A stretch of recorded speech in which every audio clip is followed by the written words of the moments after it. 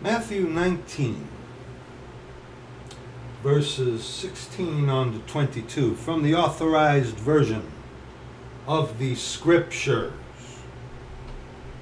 And behold, one came and said unto him, Good Master, what good thing shall I do that I may have eternal life? Good Master. Good Master, huh? What good thing shall I do? Question. Any of you can answer this. Had Christ died, buried, and rose again the third day according to the Scriptures yet? No, he hadn't. Just wanted to make you aware of that, okay? Just so you know. And he said unto him, Why callest thou me good? There is none good but one, that is God. Why callest thou me good? Good Friday. There is none good but one, that is God. But if thou wilt enter into life, keep the commandments. Question! Had Christ Jesus, God the Father, died, buried, and rose again the third day according to the Scriptures yet? Any of you can answer that. So, that means the law was still binding, hence, keep the commandments. Okay? All right, we've discussed this at length during this Roman Catholic Holy Week. Okay? Why callest thou me good? Good master. Good master, the rich young ruler said.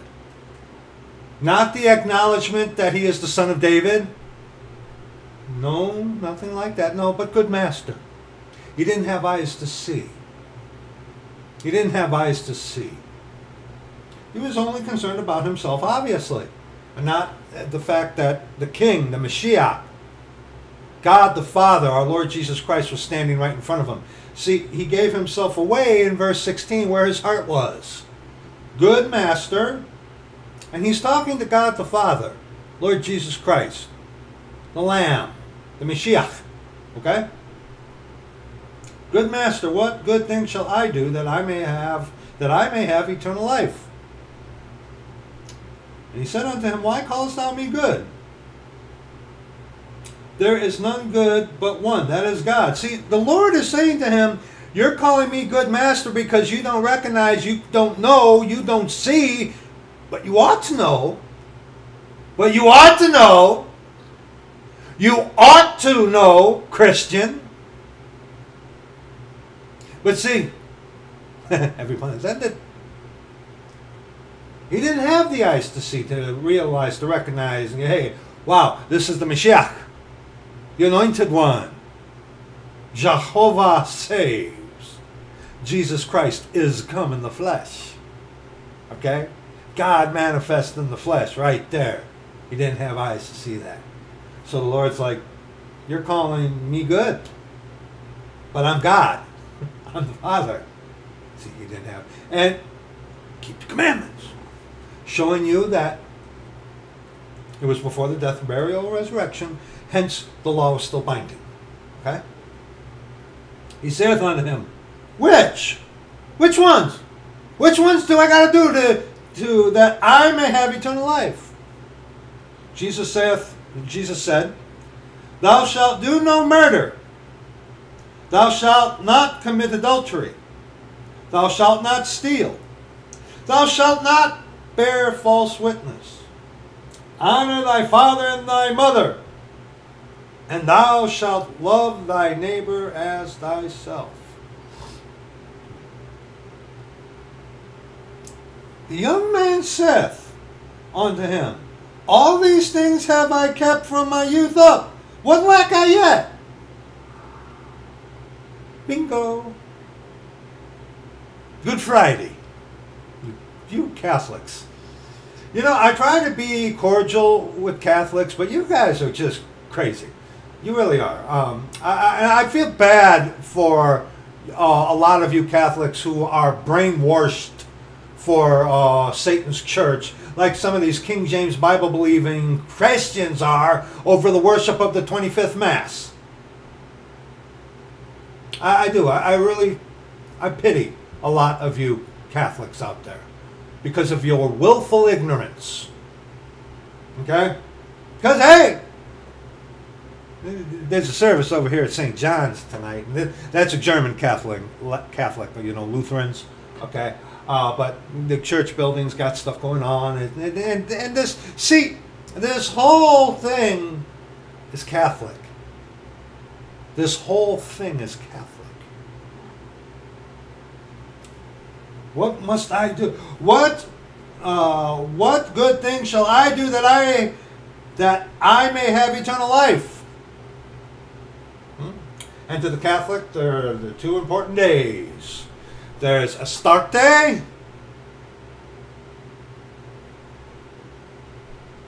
the December 25th Mass. Yeah, go ahead and use your imagination. That's what I say to Rome and his church and all her traditions. Verse 21. See, but what's interesting is the young man is like, I do all these things. He knew. He should have known. This young ruler dude should have known who he was talking to. But the Lord right away is like, why callest thou me good? There's none good but one. That is God. It's like, that's me. Okay? But see, the guy didn't have eyes to see. But he kept all the commandments. So logic, you remember what that is. Logic tells you that this guy at least knew some of the scriptures in order to keep these things. But yet, with all the keeping that you people do, with all this palaver and all the glamour and the glitz, something missing, isn't there? It's not funny, but yeah, there's something missing, isn't it? Yeah, go figure. Jesus said unto him, if thou wilt be perfect. We'll touch on that in a second. Go and sell that thou hast, and give to the poor, and thou shalt have treasure in heaven, and come and follow me. But when the young man heard that saying, one thing you lack. See, that's what the Lord does. That's why you guys don't want to read the scriptures. That's why you guys want to replace what's lacking in you as a Christian with tradition, with sentiment, with emotionalism, with feeling, with congregation. But when the young man heard that saying, he went away sorrowful, for he had great possessions. So where was this guy's heart at? He had great possessions. He didn't want to get, he was sorrowful. Sorrowful, yeah. Look at perfect in verse 21 there. Jesus said unto him, if thou wilt be perfect. That's not a reference unto sinless perfection. Okay? Sinless, here's a news flash for y'all. No one except God the Father, our Lord Jesus Christ, you know, the Word made flesh, okay? No one was sinlessly perfect. Because you must remember when it comes to this thing about perfect, this reference, if thou wilt be perfect. He already kept the commandments. He said it in verse 20, but if thou wilt be perfect, sinlessly perfect? No. This will never enable man to go sinlessly perfect. Even us saints who have the Lord, the Father, Jesus Christ, God, the Holy Ghost, you know, God, okay, living within us, it's never by gunpoint. It's never coerced. We have to make the right choices. And because of this, sagging sin suit. Thank you, brother. Sinless perfection is impossible in this life. It is. The only one who was ever sinlessly perfect in flesh was the Word. You know, Jesus Christ is come in the flesh. Remember, God became flesh. Flesh didn't become God unless you're a Roman Catholic or a cultic King James Bible-believing Christian.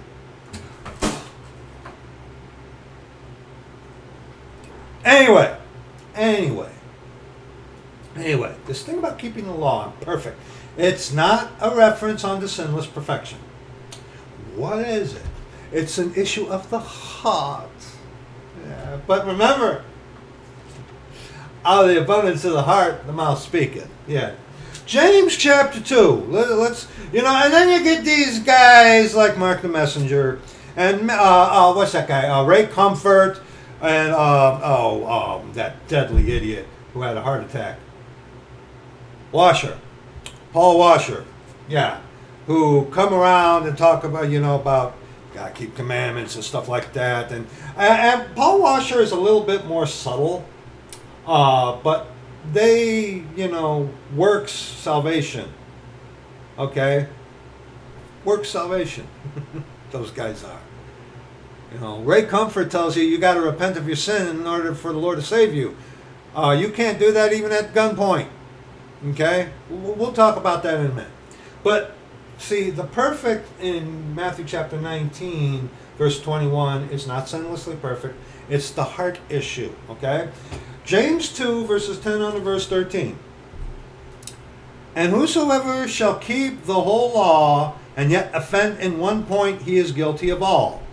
For he that said, do not commit adultery, said also, do not kill. Now if thou commit no adultery, yet if thou kill, thou art become a transgressor of the law. So speak ye, and so do, as they that shall be judged by the law of liberty. For he shall have judgment without mercy, that hath shewed no mercy, and mercy rejoiceth against judgment. Okay?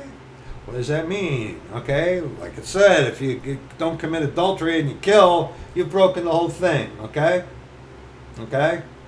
If you covet, okay, you look at your neighbor's wife, if you put up an idol, like a December 25th mass tree or something like that, or whatever it is, okay?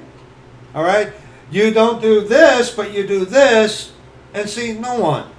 And that's the point of the Ten Commandments, which goes right over these atheists.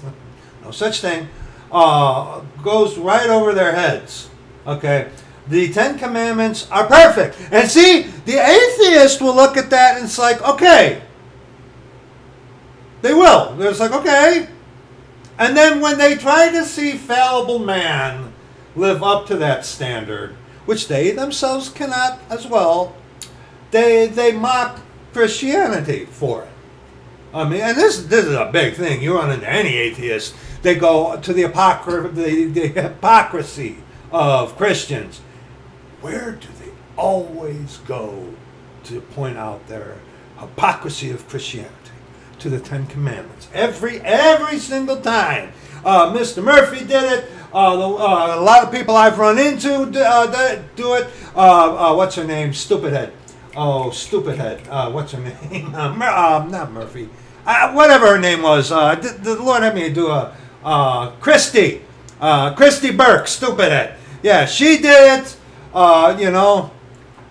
They like to compare the Christian to the Ten Commandments.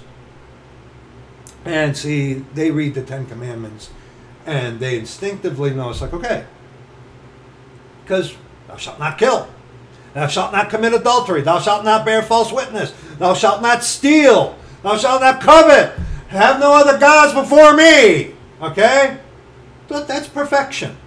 It's perfect. Yes, it is. But see, trying to keep that perfectly, not break any one of them within a 30-minute time period, okay, and I'm being generous, Man instinctively knows that man cannot keep that unless you're a deluded Christian. Okay? All right. So again, the thing about in Matthew 19, verse 21, if thou wilt be perfect, is not sinlessly perfect. It's an issue of the heart. And also, let's hit on this again on Acts chapter 15, verses 6 on to verse 11. Brethren, saints, whenever you run into these guys who say you have to keep the law today, the Judaizers, okay, remind them of James 2, okay, which we just did. You know, the Ten Commandments are God's perfect requirements in order to be right with Him in a different dispensation. But, see, they were given to man to show you what was perfect and also to show you that you couldn't do it, hence you needed a Savior. Get it? Okay, that dude. If you can't, you know, quit rolling them, okay, and put them down and think for a little bit. Okay, if you can't get that, then you got to, you know, get you a big old fat blunt then, okay? All right? It's an issue of the heart. And also, too, Acts 15, what am I doing in 7? Acts 15, verses 6 unto verse 11. And the apostles and elders, after the death, burial, and resurrection, okay, the blood shed on the cross, this dispensation, okay? And the apostles and elders came together for to consider of this matter. What matter is that? That they had to be circumcised and keep the law of Moses. Like Mark the Messenger. Like Great Comfort. Like, I just said his name too. That's, Washer. And countless other people out there. It's like, well, you got to, you know, these stupid black Hebrew Israelites. Okay? Okay. Remember, Jesus Christ was not a Hamite. He was not a Japhethite. He was Shemitic, a Hebrew. Okay? All right? Just saying. Okay? And when there had been much disputing, Peter rose up and said unto them, Men and brethren, ye know how that a good while ago God made choice among us, that the Gentiles by my mouth should hear the word of the gospel and believe. And God which knoweth the hearts. Well, God knows my heart. Whenever you hear, ever you hear a Christian say that to you, no. And you atheists, you mark this as well. Go ahead. Especially when dealing with these Christians. Remember this. When you hear a Christian ever utter, God knows my heart, it's a means of justification and self-defense. To defend something they know that they are doing is wrong, to defend sin. Every single solitary time. I promise you. That's what they're doing. You hear a Christian, well, God knows my heart. Yes, the heart is deceitful and desperately wicked. Okay? All right? It's a cop-out. It's an excuse to justify sin whenever you hear a Christian say, a saint? I've known saints, and unfortunately I've known a lot of Christians.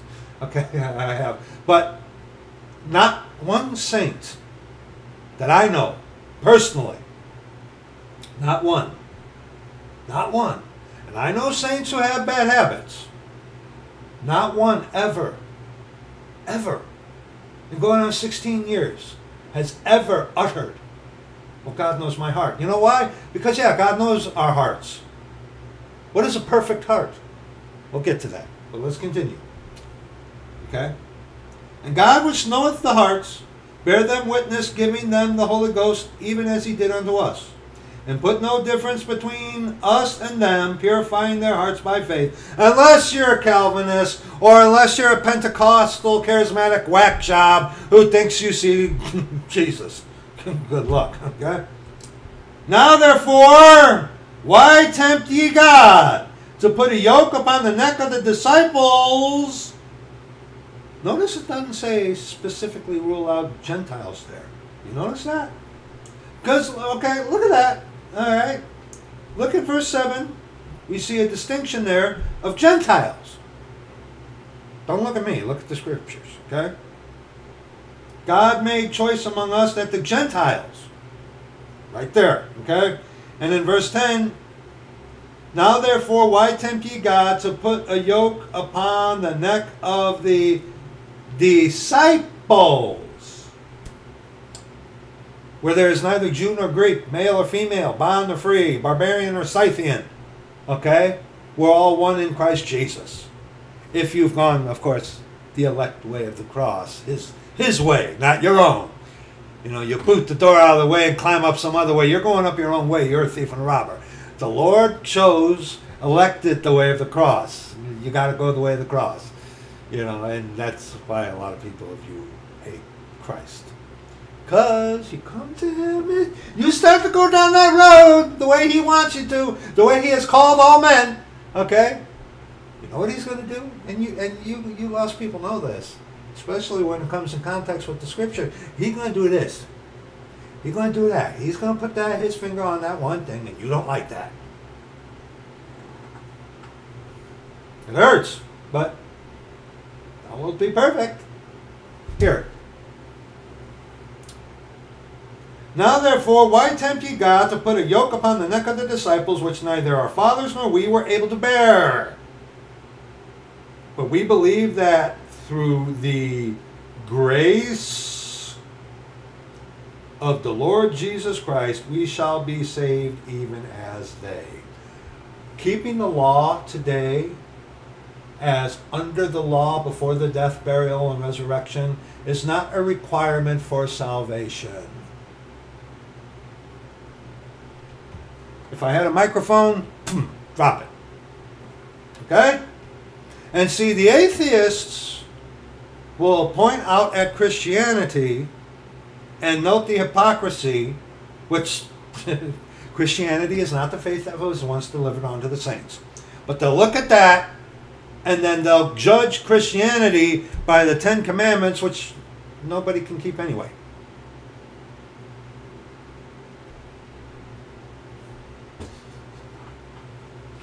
You know, and as far as hypocrisy, unless you're Blackpoolian, okay, you know, those perfect creature from the Brisraelites, you know. Yeah. Psalm 51. What is a perfect heart? What is a perfect heart? Psalm 51. The closest thing in all of Scripture. The closest. You could make an argument about Daniel's prayer. You could, but the closest you're ever going to get in Scripture to a sinner's prayer is Psalm 51. Psalm 51, verses 14 on to verse 17. Deliver me from blood guiltness, O God, thou God of my salvation, and my tongue shall sing aloud of thy righteousness. Deliver me from blood guiltness. And see, when you go to the Lord Jesus Christ the way he has elected, he's going to tell you that thing you lack. He is going to put his finger on that one thing. And see, doing that is supposed to chafe you. Why? Deliver me from blood guiltness, O God, thou God of my salvation, and my tongue shall sing aloud of thy righteousness. O Lord, open thou my lips, and my mouth shall shew forth thy praise. For thou desirest not sacrifice, else would I give it. Thou delightest not in burnt offerings. The sacrifices of God are a broken spirit. A broken and contrite heart, O God, thou wilt not despise. Contrite, you want a scriptural look at what contrite is? Look at the context. The sandwich, you know, which we addressed in the last video. The sandwich, okay? Sandwich, contrite. Deliver me from blood guiltness. Stop. See, the sleazy believers whatever, they use the umbrella effect. We're all sinners. So that way, you go to Christianity, that way you can skirt your responsibilities as the one holding the nail and having the hammer. You can skirt your responsibility by, well, we're all, hey! And like I said, with every single solitary, every single one of you, easy believers, free grace devils, every single one of you, sooner or later, when I get on your nerves, it always comes down to, well, I'm not as bad as so-and-so. Still not broken of what? Self-righteousness. That's why you people don't like the faith that was once delivered unto the saints. The way, Jesus Christ. He is the way, the truth, and the life. That's why you guys don't like him. That's why you don't like the scriptures. Before the Lord could be any of a glory to you, you got to know that you're guilty. And saints, rather, in discussion, which we also have to watch out for, brethren. But see, this is an example of that perfect heart that the saint has. We're going to sin. We're going to mess up. I got a pride problem. But see, salvifically, you need to know that you're guilty and that you're not good and that you can't save yourself. And hence, the law. You couldn't keep that even if you tried. You couldn't keep that if your children were tied up with C4 and the guy was saying, if you break one of them, I'm going to blow them to smithereens. You couldn't do it even if that was at stake. You couldn't do it even if your bank account counted on it. Christian. Huh? It went away because you had much riches, huh? Yeah. Blood guiltless. The sacrifices of God are a broken spirit. Broken from what? Blood guiltness. Okay? You know you're guilty. A broken and contrite heart. You're taking responsibility. Deliver me from blood guiltness. I'm guilty. I can't save myself. I ain't good. I can't do this. Lord, Lord, please save me. And see, when you have a broken spirit, a broken and contrite heart, oh God, thou wilt not despise. And this is the Old Testament, by the way, just so you know. Okay? Remember too, the Lord hadn't died, buried, and rose again, third day according to the scriptures. Okay? That you got to get that through your thick head. Okay? But, yeah, this is Old Testament too. See, the perfect is the thing with the heart. Psalm 101. Psalm 101. Thank you. I will sing of mercy and judgment unto thee, O Lord, will I sing. I will behave myself wisely in a perfect way. Oh, when wilt thou come unto me?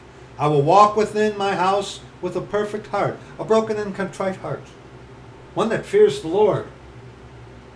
Because every one of us is going to give an account of ourselves to God. Every one of us. Saints, we're going to do it at the judgment seat of Christ. You who do not make it to the judgment seat of Christ, not saved, your inevitable judgment will be at the great white throne. Good luck.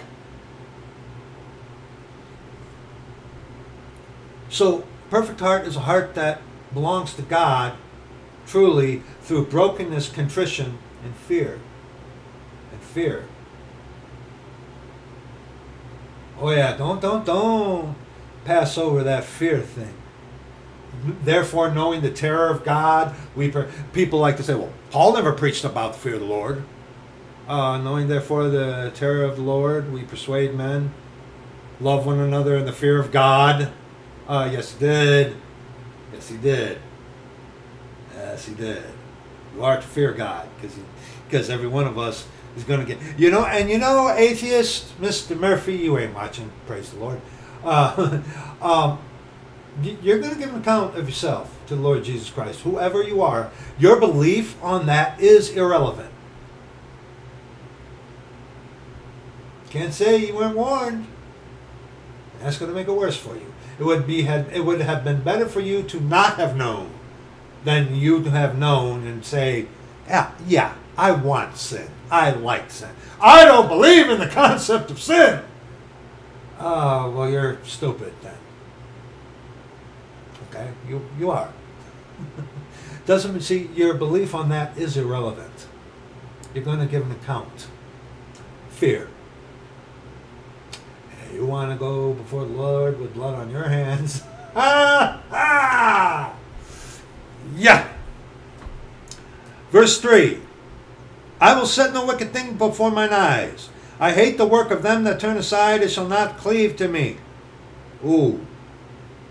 Things you put before your eyes cleave to you like dung on the bottom of your foot. Huh? I'm going to be 50 years of age. And I can still remember movies I saw when I was a teenager. I can still, to this day, recite for you AC/DC, Fear Factory. Okay? I can remember, unfortunately, the images of the pornography I used to watch when I was a lost man. It cleaves to you. Cleaves to you. Like dung on the bottom of your shoe that gets in the groove. A froward heart shall depart from me. I will not know a wicked person. Relational, no, a wicked person. Okay? We know, have a head knowledge, but relational. Whoso privily slandereth his neighbor, him will I cut off. Him that hath an high look and a proud heart will not I suffer. Ye shall be as gods, knowing good and evil. I don't believe in sin. Good for you. That good. Bravo. Like roll up another one there, buddy. Go right ahead. Yeah, that's irrelevant. that truly is. It's like I say, in the dictionary under redundant, it says to see redundant. Okay, okay. Whether or not you believe in that or not, this is the standard at the Great White Throne that you are going to be judged by. Period. And your belief on that doesn't matter. It really doesn't. Really doesn't. Okay? But proud heart, froward heart, ye shall be as gods. Yeah. Mine eyes shall be upon the faithful of the land, that they may dwell with me. He that walketh in a perfect way, he shall serve me. Dispensational difference, but Jesus Christ, he is the way, the perfect way. Now we can't walk like Jesus did. He never sinned. We can't do that. But we can have that type of sacrificial, charitable thing within us. Okay? Mine eyes shall be upon the faithful of the land, that they may dwell with me. He that walketh in a perfect way, he shall serve me. He that worketh deceit shall not dwell within my house. He that telleth lies shall not tarry in my sight. I will early destroy all the wicked of the land, that I may cut off all wicked doers from the city of the Lord. He that worketh deceit shall not dwell within my house. Deuteronomy chapter 7, I believe that is.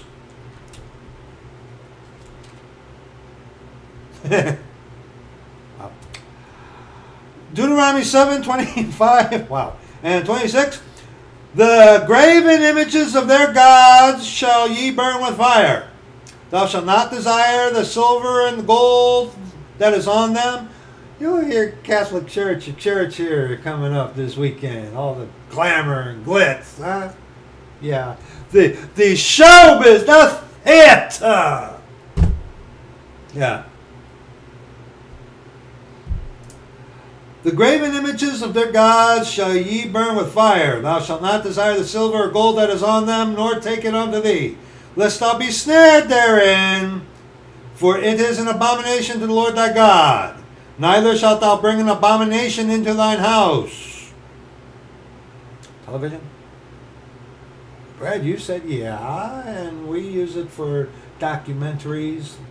Listening to our dear brother Alexander read the scripture to us. Okay? All right? That if we, a brother makes a video or somebody sends us something, sometimes we'll watch it out there, but scriptures are going, Brother Alexander's voice is reading scripture. Okay? Stuff like that. All right? But neither shalt thou bring an abomination into thine house, lest thou be a cursed thing like it, but thou shalt utterly detest it, and thou shalt utterly abhor it, for it is a cursed thing. How many of you are watching Hollywood movies? Movies, stuff like that, that are clearly against Jesus Christ. Bringing the world into your... And hey, you got one of these, a tablet or a hell phone, here you go. It's right here. Okay? I got a tablet and a hell phone, and it's easy to do. It's easy to do to get, we've talked about that at length. Okay? All right? He that worketh deceit shall not dwell within my house. He that telleth lies shall not tarry in my sight. Dwell in my house. What wicked things are you putting before your eyes? Psalm 139. Now see, because we are the Lord's, there's none good but God. And because God, who is good, dwells within the saint, okay, that means that we have to... What is the opposite of good? Bad. What is... it's bad, right? What's the opposite of love? Hate. Do you love the Lord? Oh, so many of you Christians, especially this week. Especially... you have 365 days to shew the Lord's death till he come. Why not? Why around this? Now, scripturally speaking, nowhere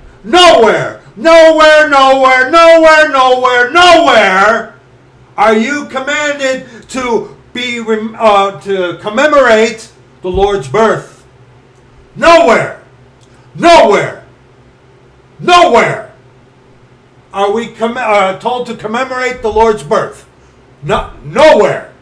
And see, you December 25th Mass worshippers don't like that.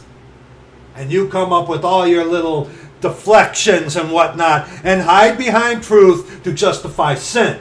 Okay, you are nowhere in Scripture are we commanded at all to commemorate the Lord's birth. And to equate that with a scriptural holy day is blasphemy. Okay? Okay? But scripturally now, listen to me. We are to shew the Lord's death till he come. We do that daily. We do that in communion, self-examination. Okay? We have 365 days to be reminded to praise the Lord for what he has done. That he died, buried, and rose again the third day according to the Scriptures.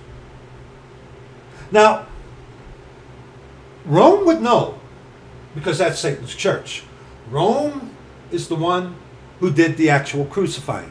Yes, the Hebraic Jews rejected their king.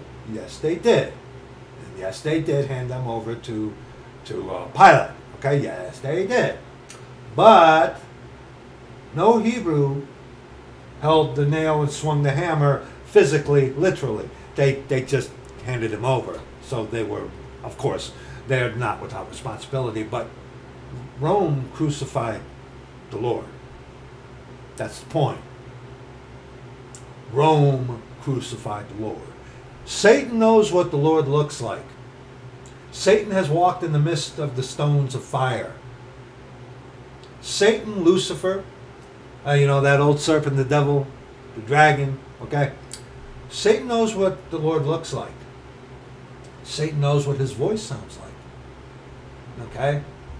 Satan knows what the Lord is. He knows who he is. Okay? All right? So, I'm saying that because as far as this actual chronological date, Rome would know. Rome would know because they're the ones who crucified the Lord. They would know. They would know. They would know if it were truly, and I don't believe it. I don't know. But if anyone would actually know, though, of course, the Lord, obviously, that goes without saying. But think about this, okay? Rome is the ones that have killed the saints. Rome is the mystery Babylon who is drunken with the blood of the saints, not Israel. Okay? It's Rome. The Vatican, Roman Catholicism, Satan's church. Okay? They know the numbers. They know the exact number of the Holocaust. Okay? And you look at the Jesuit order, how fastidious they are in taking down information, recording people's conversations. It's amazing that anyone talks to you. But I mean, that's Catholic stuff. They would know. They would know. Is it actually the March 29th, 30th? I doubt it. But see, the thing is, Rome is the one that is equating the Lord's death with this paganism. Yes, I am against Astarte, because you have 365 days to shew the Lord's death till he come. And if you love the Lord truly, then, what am I doing in Zechariah? Then, Psalm 139. Psalm 139. Why did we already read that? No, we didn't. Psalm 139. Verses, sorry about that, 21 on to verse 24. If you love the Lord and you are saved, God is good. Then what's the opposite? Do not I hate them? Let's read, let me see, 19 on to verse 24. Surely thou wilt slay the wicked, O God. Depart from me, therefore, ye bloody men.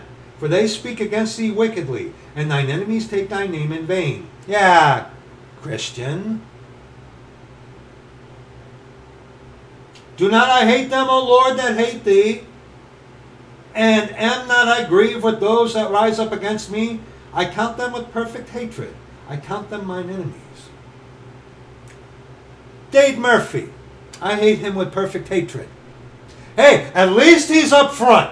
Okay, I give him that. At least he's up front, I know where he stands. But I hate him with perfect hatred. He hates my father. That hasn't changed. Oh, love your enemies, right? We'll get to that in a second. Okay, we'll get to that in a second. We'll get to that in a second. All right?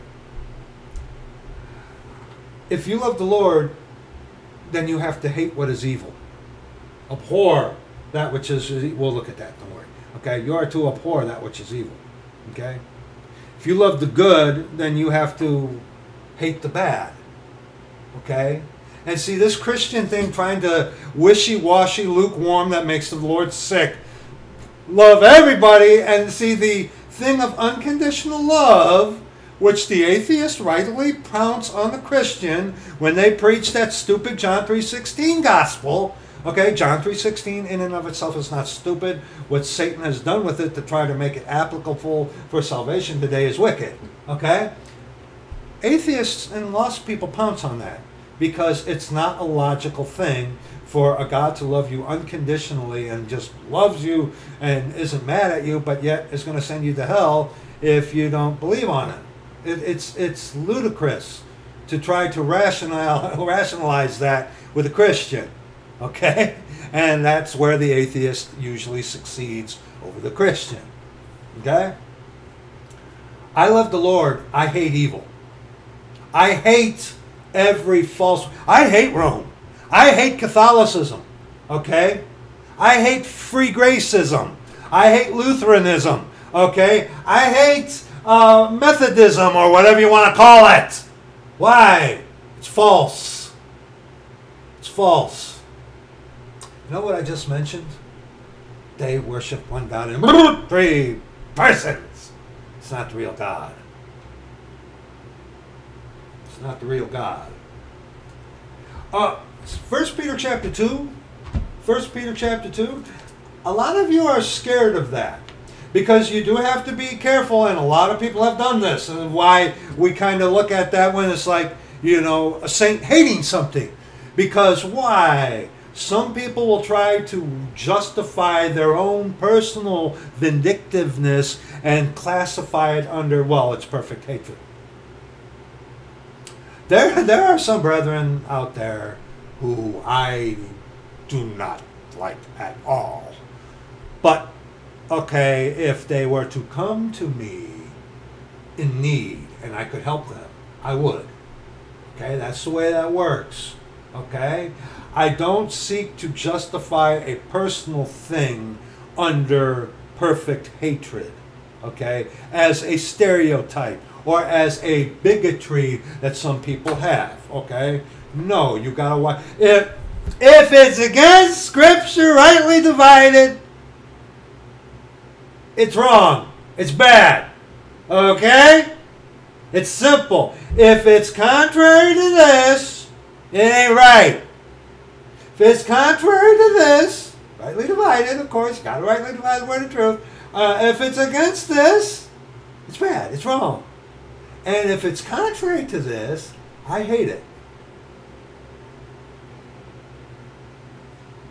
Simple. I hate Rome. I hate Catholicism. I hate your holidays. I hate them all. I hate everything of Rome. I hate Roman Catholicism. Now, you Catholics who are brainwashed by Catholicism, I do not hate you. I don't. I don't even despise you.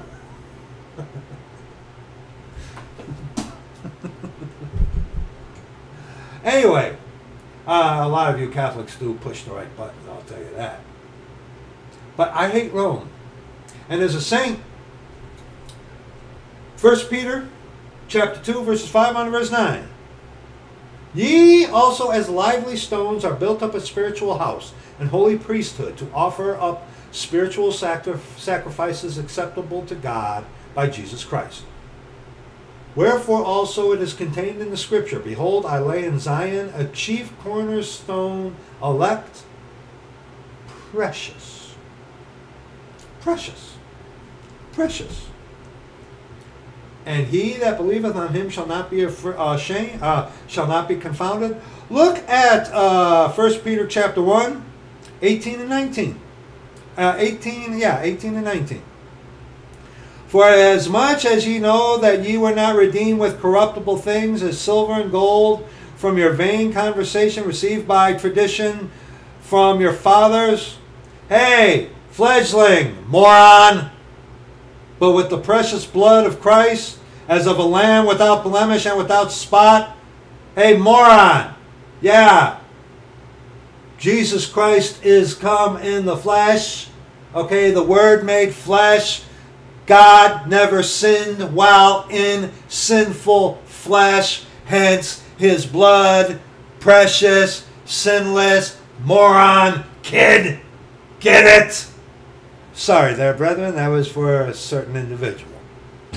Okay? Now back to 2 Peter chapter 2, verses 5 on verse 9 again.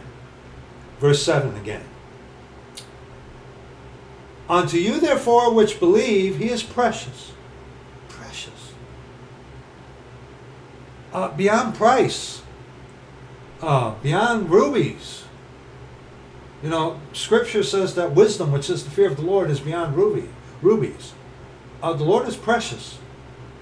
There are no words really that my feeble little mind can equate to give thanks unto the Lord appropriately, except that which is written in the Psalms. Okay?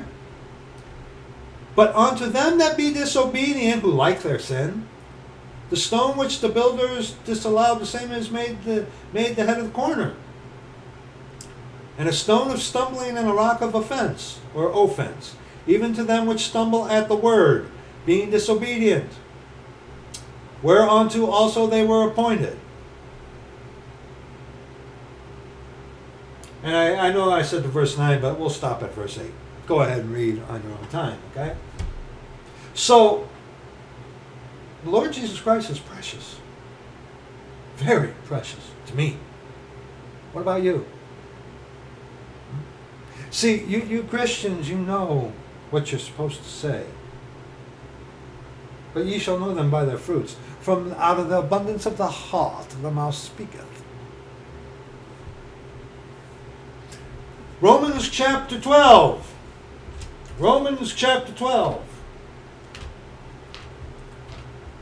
Romans chapter 12. Yeah, I don't doubt for a moment that Rome actually knows the actual chronological date when they crucified the Lord. I don't have any doubt about it. Is it equated with this, with what we have going on right now? I don't know. I don't think so. I don't know. The paganism thing, however, gives me to believe that it isn't. Okay? Because it's start day. Okay? Watch Easter Lenten eggs. You know, the Bible's, by the way, in Acts, where it's interesting. A little wabbit for you. It's really interesting. Easter is a scriptural word. But the Bibles that come from Rome, and yes, Rome gives you the Bible. God gives you the Scripture. And I hear a public repentance. Public repentance. Yeah. I was wrong. America is a Christian nation, isn't it? Think about it. Yeah. Even though our Constitution was made by Masons, Freemasons, okay, who bow at every altar. Yeah, America is a Christian nation there. Isn't that something? Yeah. Yeah, go, bravo, you're right. America is a Christian nation. Look at that, Christian nation of America. Oh, by the way, you know I'm not Christian, right? And Christianity is not the faith that was once delivered unto the saints. So, but because the Lord is precious unto us. Romans 12 verse 9. Let love be without dissimulation. Abhor that which is evil. Cleave to that which is good. And there is none good but who? Abhor. Abhor is an extreme form of hatred. To abhor something is a lot more than just simply hating. It's like when you say, I don't hate you, I despise you. That's more than hatred. He's spitting in your face, brother, and you're having fellowship with that guy. Okay, whatever, dude. Whatever. All right. Romans 12, verses 17 on to the close now. Recompense to no man evil for evil. Provide things honest in the sight of men. If it be possible, as much as lieth in you, live peaceably with all men. Dearly beloved, avenge not yourselves, but rather give place unto wrath. For it is written, Vengeance is mine, I will repay, saith the Lord. Therefore, if thine enemy hunger, feed him with the bread of life that comes from the Scriptures. If he thirst, give him drink. The sincere milk of the word, washed in the water of the word. For in so doing, thou shalt heap coals of fire on his head. Don't say you weren't warned. Don't say you weren't warned. Be not overcome of evil, but overcome evil with good. And there is none good but who? But who?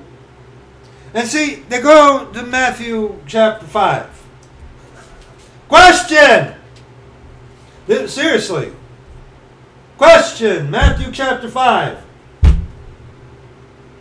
Come on, Christian, you ought to get this. Matthew chapter 5. Did Christ die, buried, and rise again the third day according to the scriptures yet? No, he didn't. What does that mean? Still the Old Testament while he was alive at first. Still, the law was still binding. The debt for sin had yet to be paid. Okay? You got to rightly divide the word of truth. Sermon on the Mount is doctrine for the kingdom of heaven. Doctrinally not for us today. Instruction in righteousness, yes. Doctrine, absolutely not. Where's faith in it's finished? Guess what? When he spake the Sermon on the Mount, it wasn't. You guys got to rightly divide the word of truth and get your head out of Rome's butt. Putting it bluntly to you, Matthew 5, verses 44 and verse 46. But I say unto you, love your enemies by not telling them the truth. By being okay with sin, by knowing a wicked person, by letting that which is vile into your house. That's what Christianity... And see, the atheists pounce on that. Rightfully so. Rightfully so. What's going on here? What's going on here? But I say unto you, love your enemies. Bless them that curse you. Do good to them that hate you. And pray for them which despitefully use you and persecute you, that ye may be the children of your Father which is in heaven. For he maketh his sun to rise on the... And that's an S-U-N. To rise on the evil and on the good. And sendeth rain on the just and the unjust. For if ye love them which love you, what reward have ye? Do not even publicans the same? You know, putting coals of hot fire on their head by giving them truth. Jesus Christ, he is the way, the truth, and life. No man cometh unto the Father but by him. How do we love our enemies? Feed him or her. Feed them. Give them drink. Okay? That's how. But Christianity takes evil into herself and calls that love. Christianity sees somebody running headlong off a cliff and cheers them on instead of being the one to trip them up. It's like, whoa, stop, hold up, time out, you're going, no. They call that hate. It's opposite. Christianity, what you guys know as Christianity, is hate, not love. And see, too, during the kingdom of heaven, it's all works. Okay?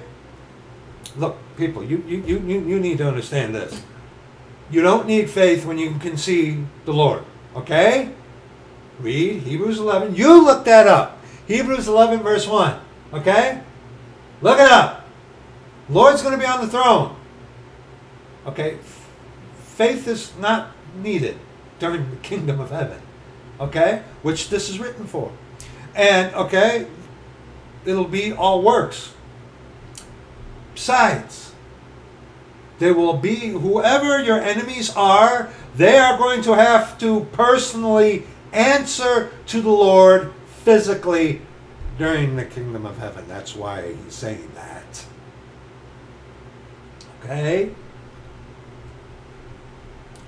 For if ye love them which love you, what reward have ye? Do not even the publicans the same?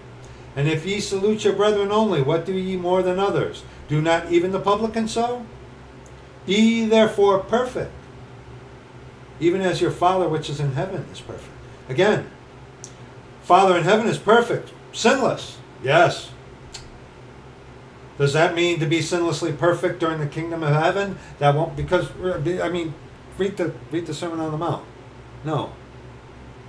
God is perfect and sinless. We are to have a perfect heart for the Lord.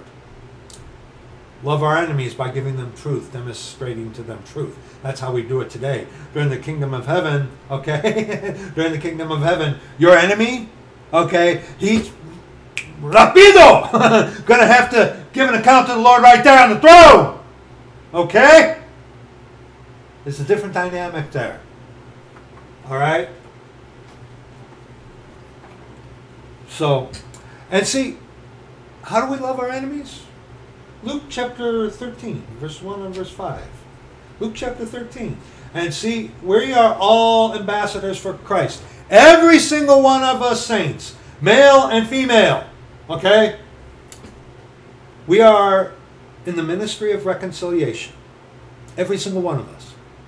We're all in the ministry of reconciliation. Okay? We are. We are. All right? But Luke chapter 13. How do we love our enemies? How do we pour coals of fire on their head? Therefore, Luke 13, verses 1 and verse 5. Therefore, there were present at that season some that told him of the Galileans, whose blood Pilate had mingled with their sacrifices. Jesus answering said unto them, Suppose ye that these Galileans were sinners above all the Galileans because they suffered such things? I tell you, nay. That means no. But except ye repent, ye shall all likewise perish. You couldn't repent of your sins if you tried. The repenting that you are doing is turning from yourself, calling yourself your own God.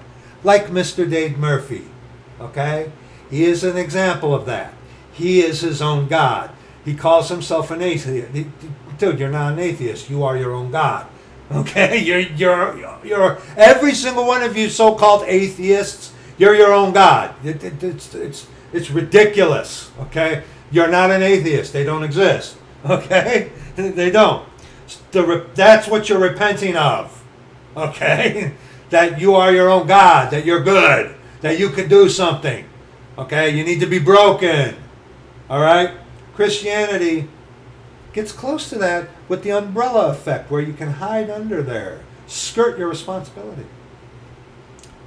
Or those 18 upon whom the tower of Siloam fell and slew them. Think ye that they were sinners above all men that dwelt in Jerusalem? I tell you, nay. But except ye repent, ye shall all likewise perish. Psalm 53. Psalm 53, verses 1 on to verse 3. Psalm 53, verses 1 on to verse 3. The fool has said in his heart, there is no God. That's what a fool is. They say there is no God, capital G. But you know what's there? The little g God themselves. Dave Murphy is a fool, but he's his own God. Aaron Ra, that guy. Have you ever heard of that guy? Aaron Ra. Okay, long-haired guy, looks like Gene Hogland. Okay, yeah. He says in his heart there is no God. He is his own God.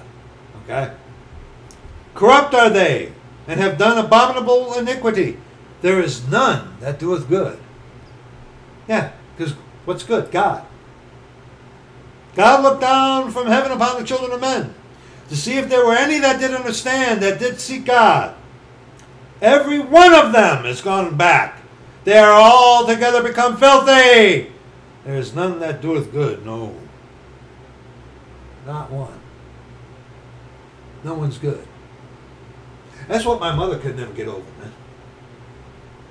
That's what hung my... Because my mother heard the true gospel.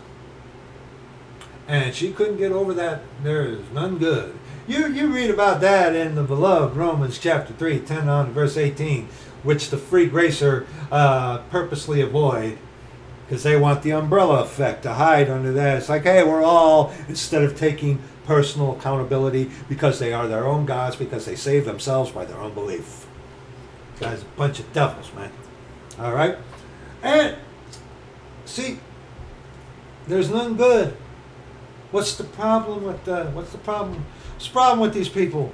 Isaiah 14, 13 and 14. Okay? Isaiah 14, 13 and 14. For thou hast said in thine heart, I will ascend into heaven. I will exalt my throne above the stars of God. I will sit also upon the mount of the congregation in the sides of the north. I will ascend above the heights of the clouds. I will be like the Most High. Good Friday. You have 365 days. I, every day, am grateful. Praise the Lord that He died. For who? Sinner was chief. But see, you Christians in your building, your little phallus houses this weekend, your Good Friday, you have 365 days. Why are you relegating it to this pagan thing? Why? And like I said, Rome would know. I do believe that. I do believe Rome actually knows the actual chronological date that they crucified Jesus. I do believe that. I do. Okay?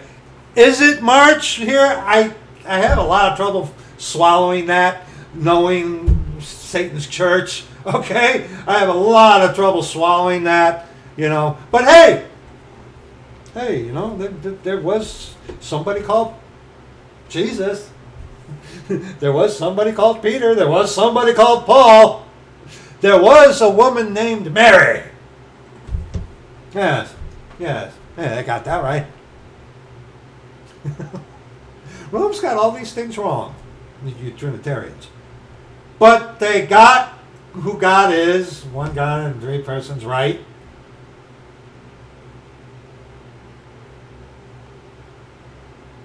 You Trinitarians need to pull a Mr. Murphy and roll yourself up one. A real big fat one. Yeah. See, the reality is 1 Corinthians chapter 15, verses 1 on to verse 4. 1 Corinthians chapter 15, verses 1 on to verse 4. Moreover, brethren, I declare unto you the gospel which I preached unto you, which also ye have received, and wherein ye stand, by which also ye are saved, if ye keep in memory what I preached unto you, unless ye have believed in vain.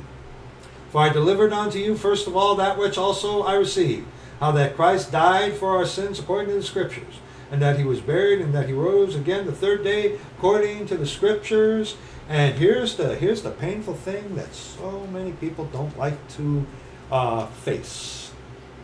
So they boot the door and climb up some other way. 1 Timothy chapter 1, verses 12 on to verse 17. One of my favorite verses in all of Scripture is in this portion. And I thank Christ Jesus our Lord, who hath enabled me, that He counted me faithful, putting me into the ministry. We're all in the ministry of reconciliation. Some He has called to different positions. Okay? I thank Christ Jesus our Lord. Lord, thank you. Who was before a blasphemer, persecutor, and injurious. But I obtained mercy because I did it ignorantly in unbelief. And the grace of our Lord was exceeding abundant with faith and love which is in Christ Jesus. Verse 15. And this is what Christianity skirts. Well, we're all sinners. Personal accountability. That's why the fake gracer hates Romans 3, 10 and 18. Because the one thing you lack. See, Catholicism tells you that it's mandatory for the Catholic, it's in their catechism, that twice in the year at least, the scriptures, it was 3 times in the year that the males were supposed to appear before the Lord. Okay? But that different dispensation, not relative or not for us today, salvifically. But to the Catholic, there are the 2 days that you have to keep as Catholic. Astarte and the December 25th Mass. The 2 biggest days to Rome. Okay? And I do really personally believe that these 2 holy days, holidays, there you go, brother, excuse me, these 2 holidays of Rome, because a holy day is given scripture. Holiday, that's what man makes. Yeah. And it says, in respect of a holy day. Okay? But these are this is one of the 2 bigger days to Rome. And scripturally, they say they're equating it onto the death, burial, and resurrection, that they're praising them for that Good Friday. But when you look into the whole thing of Astarte, which will be in the description box for you, okay, it's Rome has taken something that you and I ought to do daily. I thank Christ Jesus our Lord every day. Why? This is a faithful saying and worthy of all acceptation, that Christ Jesus came into the world to save sinners, of whom I am chief. And that's what you all hate. Oh, that I am chief. I am chief. The one thing that I started to say and then went off on this, among saints, it's not, well, I'm not as bad as so. It's like, no, I'm worse than you are. No, Brad, I'm worse than you, brother. And, it's that. And we got to watch it with that. We do, brethren. But, see, that's the perfect heart with the Lord. Okay? Sinner who is chief. No, I'm not better than them. I'm worse than that guy. That's brokenness. Knowing that you're hopeless. But hey, just believe and receive. Go to church. Go for a Good Friday. And your Easter. How they go from a cross to a egg. Oh, gee, I wonder. Howbeit, for this cause I obtained mercy, that in me first Jesus Christ might shew forth all long suffering, for a pattern to them which should hereafter believe on him to life everlasting. Now unto the King, eternal, immortal, invisible, the only wise God, not the one in the middle. Okay? 3 persons. I'm going to touch on that. Be honor and glory forever and ever. Amen. German Catholics, Lutherans, they're Trinitarians. Methodists are generally Trinitarians. Episcopalians, Trinitarians. Presbyterians are Trinitarians. Okay? A lot of Baptists are Trinitarians. Okay?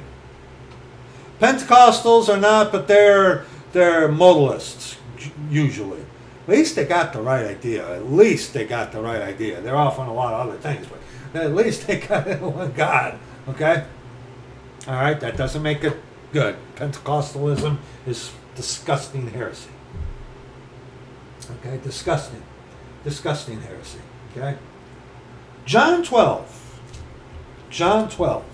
Then we're going to have a rabbit trail because I gave my word and I'm going to answer this question. Okay? John 12, verses 23 on to verse 36. Then we're going to have a little rabbit trail. We're going to shift. And Jesus answered them, saying, The hour is come, that the Son of Man, we're going to touch on this in this video, should be glorified. Verily, verily, I say unto you, except a corn of wheat fall into the ground and die, it abideth alone. But if it die, it bringeth forth much fruit. You got to die in order to be born again. You have to be broken before you can be fixed. Okay? Broken, contrite, and fear. Brokenness, contrition, and fear of the Lord. Those are 3 requirements to salvation. And that's, you get all that going the elect way of the cross, which is death. Okay? Death. Which Christianity doesn't like. They like to avoid that. God loves you. Shut up. Shut up. He that loveth his life shall lose it. And he that hateth his life in this world shall keep it unto life eternal. If any man serve me, let him follow me. Where I am, there shall also my servant be. If any man serve me, him will my Father honor. Yes, because Jesus Christ is the Father. Now is my soul troubled. Soul. God has a soul. God is one God comprised of spirit, soul, and body. The Holy Ghost is the spirit. The soul is God the Father. The Word made flesh is the body, the Lord Jesus Christ. Okay? You and I are made in the image of God. We have a spirit, we have a soul, we have a body. Okay? That's the 3 aspects of God. Okay? The 3 components, as it were. Okay? Now is my soul troubled. What say I, and what shall I say? Father, save me from this hour. But for this cause came I unto this hour. Pay attention. Father, glorify thy name. Jesus Christ is the Father. But he's like, Father, glorify thy name. Okay? How does this work? You can say, well, great is the mystery of godliness. But let's keep going. Then came there a voice from heaven saying, I have both glorified it and will glorify it again. So, we have Jesus Christ is come in the flesh. God the Father. God manifest in flesh. But yet, God the Father is speaking to the Lord from heaven. So others could hear. See, when you have, dear friend, a covert Trinitarian outlook. Oh, Master, we know that thou teachest rightly.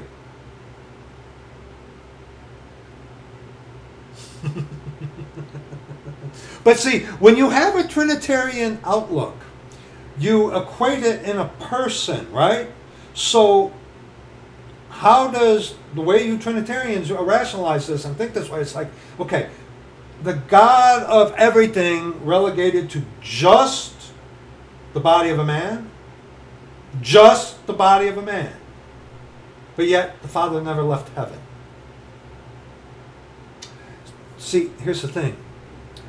God's a lot bigger than you're giving him credit for. That's the problem. See, when you get this Trinitarian mindset, you put God here, here, and here. 1, 2, 3. Heresy.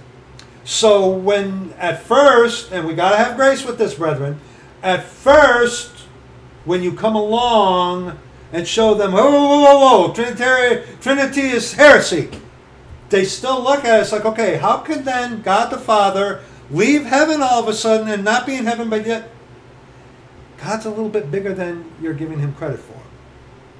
Okay? Let's continue. Verse 29. The people, generally, the people, therefore, that stood by and heard it, said that it thundered. Others said, an angel spake to him. Verses 28 and 29, I believe, are very significant for us as concerning the redemption of the purchased possession. Okay? We, the saints, and here's another thing. Okay? Here's another thing. We're saints. We have the Father living within us. How is the Father living in me and living in my wife in the living room? How is the Father living in me and living with my brother in New Jersey? Brother in Georgia. Dear brother in North Dakota, please keep him in your prayers. Our brother from Ohio. Our brother from Croatia. Our brother from Norway. Our sisters from England and from Carolina. And from Woodstock. Okay? And of course, dear brother from Missouri. How is the Father dwelling in all his people? Does that mean there's a upmost number of fathers around? No. See, God is a little bit bigger than Trinitarianism lets you believe. Okay? And that's the thing. That's the thing. It's brokenness, contrition, and fear. Fear of the Lord. Which Christianity doesn't have. But I believe this is how it's going to be a type like this for the redemption of the purchased possession. Us saints, we're all going to hear, come here!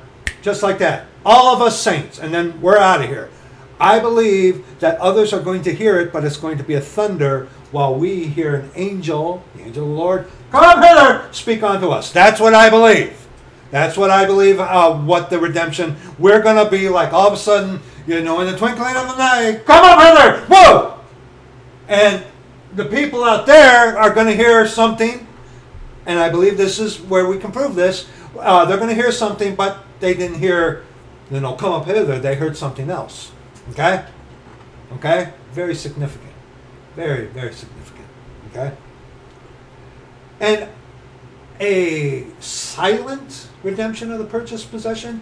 I toyed with that for a little while. I really did. Because, hey, remember when the psychological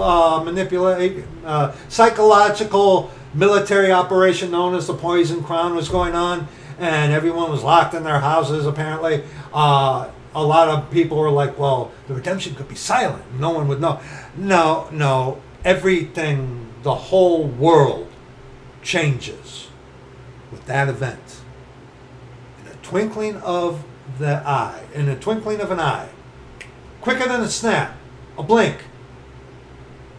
The world changes. Everything changes with a blink. Satan is not going to be able to cover that up. So this idea that it's going to be a silent redemption, catching away the body of Christ, there's no way. I did toy around with the notion of that. Kind of made a little sense. Sounded good, didn't it? But it's like, no, Satan is not going to be able to hide that. So, let's continue. And besides, the Lord doesn't want it hid. Okay, once we're out of here, everything changes. Salvation changes. It goes back to faith and works. Okay? Jesus answered and said, this voice came not because of me, but for your sakes. Now is the judgment of this world. Now shall the prince of this world be cast out. And I, if I be lifted up from the earth, will draw all men unto me. And what are we reading to? Verse 36. Now draw all, he is the way, the truth, and the life, the elected way. Does that mean that everybody's going to be saved? No. Because, see, Christians, again, with God loves you unconditionally, that's a God of coercion. God does not love you. Okay? God's love is there for you at the cross. And if I be lifted up, if I be lifted up from the earth, crucified, will draw all men unto me. He is the way. He is the only way. The elect way of the cross. That does not mean that everyone's saved. No. Again, example, Dave Murphy. He doesn't want to be saved. You're going to try to tell him that he's saved and he doesn't know it? No, be careful. He might curse at you. He does that great. No, this does not mean that everybody's going to be saved and they don't know it. Or everybody's going to... No. You have to, it's our faith. You have to make the right choice. You have to go down that way of the cross. Okay? He saves us. But he doesn't force you to go down that path. You're not coerced. God is not a God of coercion. It's really interesting, too, because Calvinism teaches a God of coercion with elect and non-elect.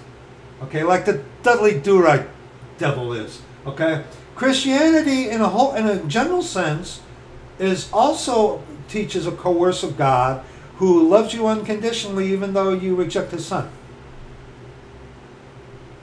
God loved and gave. You ever thought about that? You ever thought about that? This, he said, signifying what death he should die. People answered him, We have heard out of the law that Christ abideth forever. And how sayest thou the Son of Man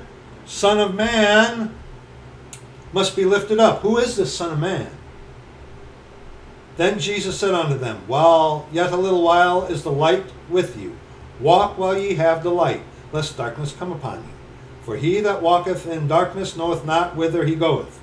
While ye have light, believe in the light, that ye may be children of the light. These things spake Jesus, and departed, and did hide himself from them. Now, I was asked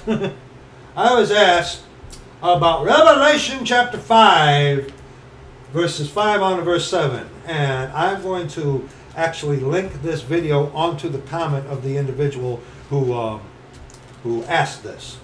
Individual in the comment asked this, and I gave my word, so I'm answering it today. This is answered in its totality in the video, Who Was on the Cross, where we get into this deeply, this topic alone. We're touching on it today. We get into it deeply, who was on the cross. How can God the Father be in heaven and be on the cross? How can God the Father be in heaven and yet you say Jesus is the Father? He is the Father. How can he be in the Garden of Gethsemane? Revelation chapter 5, verses 5 on to verse 7. God's bigger than you're giving him credit for. And one of the elders saith unto me, Weep not.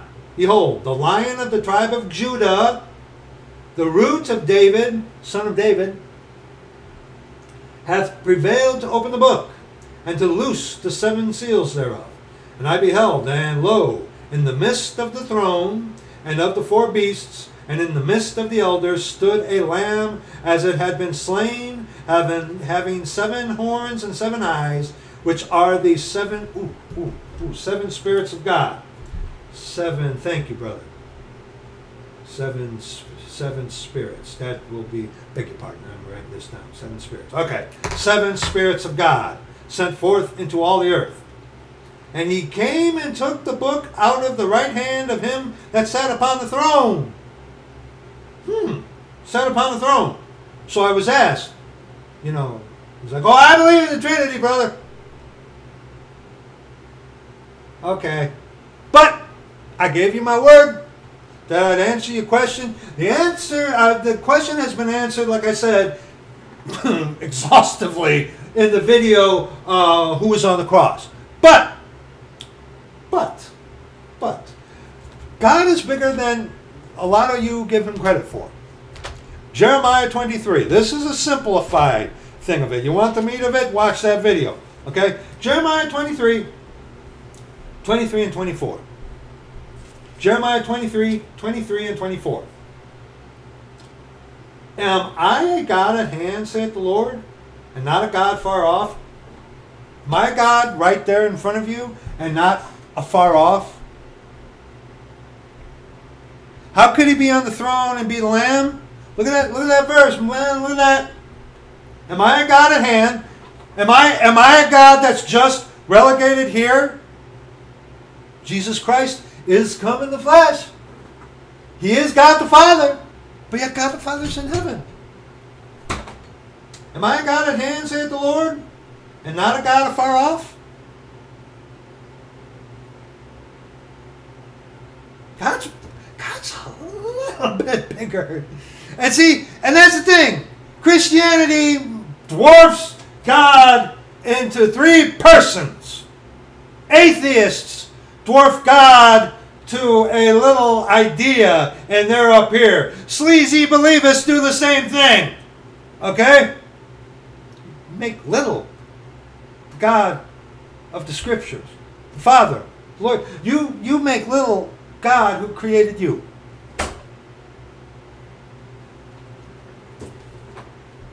Am I a God at hand, saith the Lord, and not a God afar off?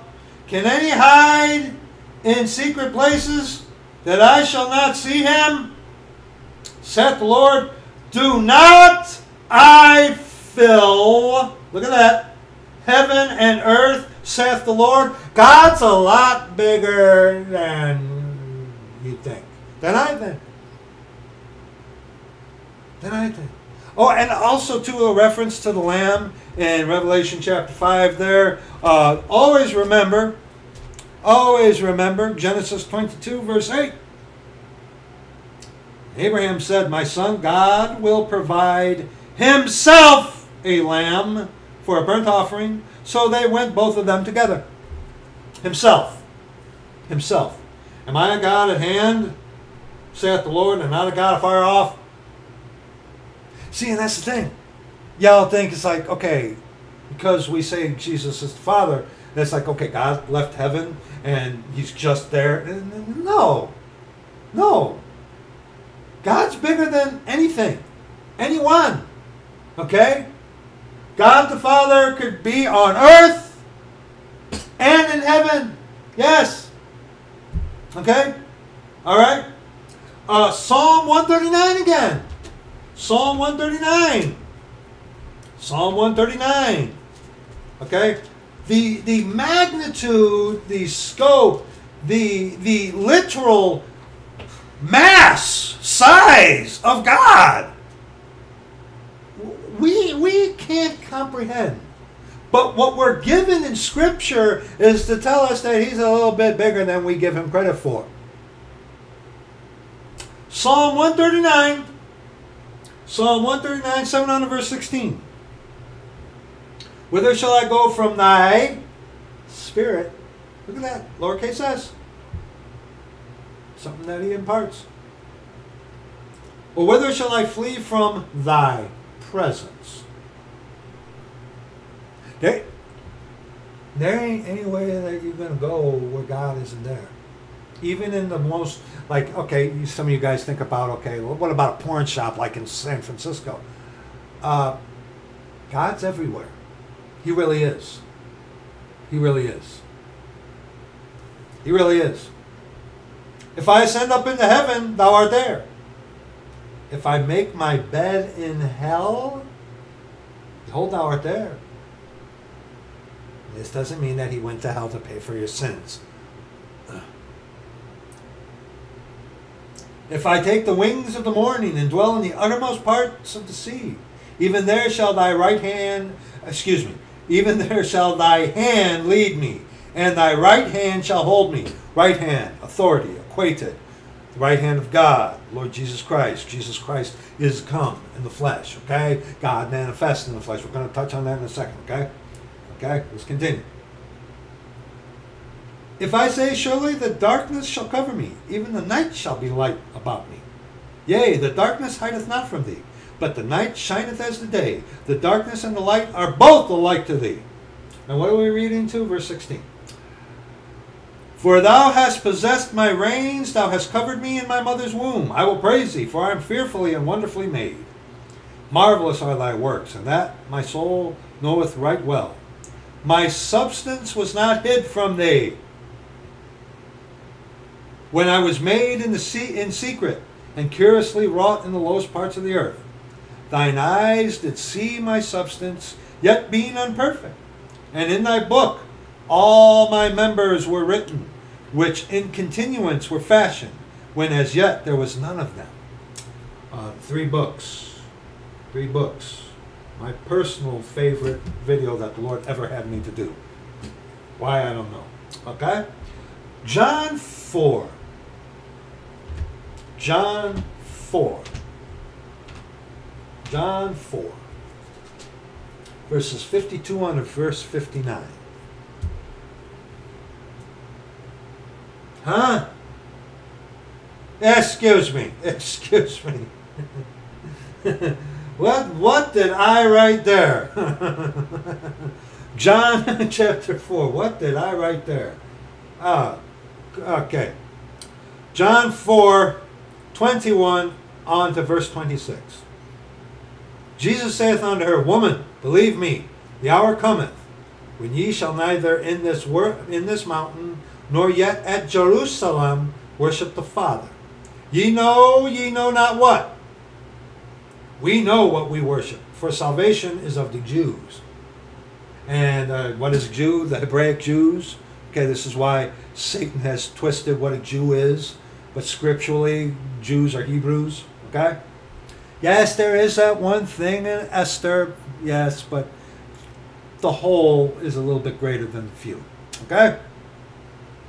But the hour cometh, and now is, when the true worshippers shall worship the Father in spirit and in truth. For the Father seeketh such to worship him. God is a, capital S, spirit. And they that worship him must worship him in spirit and in truth. God's a little bit bigger than you're giving him credit for, man. Most Trinitarians, when you first present them with this, they're not going to get it. They're not. I mean, if they really want to know and they bite on something like this, it's like, okay, let's go. But usually, like I said, the minute around a Trinitarian, you just like, oh, Jesus is the Father. They're like, this intense reaction, hatred over, the Marian kind of Trinitarian thing. The Trinity is a perverse thing there. Okay, I'm writing down that perverse. The Trinity is perverse, by the way. Very perverse. If you're a Trinitarian and you're in disguise, you're anyway. But we got to be gracious unto the Trinitarian. We do. But if you're aware of the arguments and then still trying to cause trouble, that's a different story. The woman saith unto him, I know that Messiah cometh, which is called Christ, anointed one. When he is come, he will tell us all things. Jesus saith unto her, I that speak unto thee am he. I that speak unto thee am he. I am. I am is in that verse right there. Jesus did not say, I am the Messiah. You're right. He didn't have to. He said, I am he. I that speak unto thee am he. He's like, I am the Messiah, even though he did not say, I am the Messiah. Like I say, they're right. Jesus never said, I am God. You're right. He never did. He said, I am. That's all you needed to say. Now, Son of David. Son of David. We hear the Lord referred to as Son of David, Son of Man, Son of God. Okay? Son of David. Ezekiel chapter 37. When the Hebraic Jewish people referred to him as the Son of David. Okay? We talked about this in another video. Alright? It's a reference unto him as King of the Jews. Ezekiel 37, 20 on verse 24. And the sticks whereon thou writest shall be in thine hand before their eyes, and say unto them, Thus saith the Lord God, Behold, I will take the children of Israel from among the heathen whither they be gone, and will gather them on every side, and bring them on into their own land, bringing them back into Israel, okay? And I will make them one nation in the land upon the mountains of Israel, and one king shall be king to them. And they shall be no more two nations, neither shall they be divided into two kingdoms any more at all. Neither shall they defile themselves any more with their idols, nor their detestable things, nor with any of their transgressions. But I will save them out of all their dwelling places, wherein they have sinned, and I will cleanse them. So shall they be my people, and I will be their God. Israel is the apple of God's eye. They have already been brought back to Israel, but the rest of this has yet to happen. Okay? The rest of this has yet to happen. Verse 24. And David my servant shall be king over them. Question. Is Ezekiel making a reference to actual, literal King David? Of course not. That's a stupid question, but you never know with these Christians and atheists. Verse 22 proves that there's no way that he is actually making a reference onto King David himself, but the son of David, meaning the successor of his kingship, King of the Jews. Verse 22, and I will make them one nation in the land upon the mountains of Israel, and one king shall be king to them all, and they shall be no more two nations. Neither shall they be divided into two kingdoms any more at all. After the death of Solomon, with Jeroboam the son of Nebat, who led Israel into sin, the kingdom split into two kingdoms. Okay? After the death of Solomon. It was one kingdom under David, one kingdom under Solomon. After that, they were divided, north and south. Okay? So the one kingdom going back, and David my servant shall be king over them, is not a reference of, it couldn't be. Who is it talking about? The Lord Jesus Christ. Son of David, have mercy on me. We had a video on that. You know, that Jesus, thou son of David, have mercy on me. That's addressing his kingship. When a Jew referred to him as son of David, the blind guy, he stopped. The rich young ruler who should have known, good master. Son of David is reference unto his kingship, not literal seed. Okay? And David's my servant shall be king over them, and they shall all have one shepherd.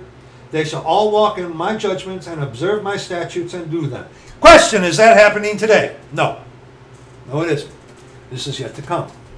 And Jesus, you know, Mary was also had the lineage of David, but Joseph was not the father of David. Okay? So, son of David, John 18,